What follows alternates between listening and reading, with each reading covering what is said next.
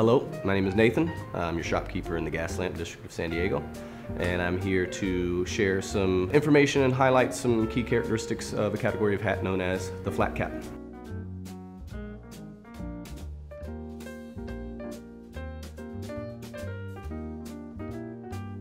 Now we're going to step up into a broader body. Once again, with that halo ivy or the duckbill, you have the 6 panels. With the Gatsby, you have 8 panels. 1, 2, 3, 4, 5, 6, 7, 8. Allows a bit more body to the hat, a little bit more coverage. This one that we're going to try on is going to be called the Ward 7. This once again is from our Goorin Originals. You'll notice that bulkier feel, a little bit more body at the front and not so slender towards the end of the peak.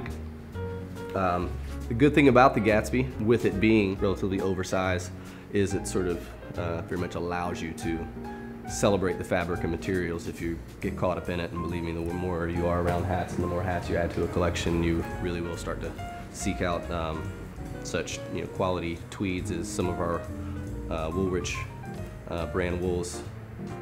And this one being the Sammy from our Ted's Cut and Sew line.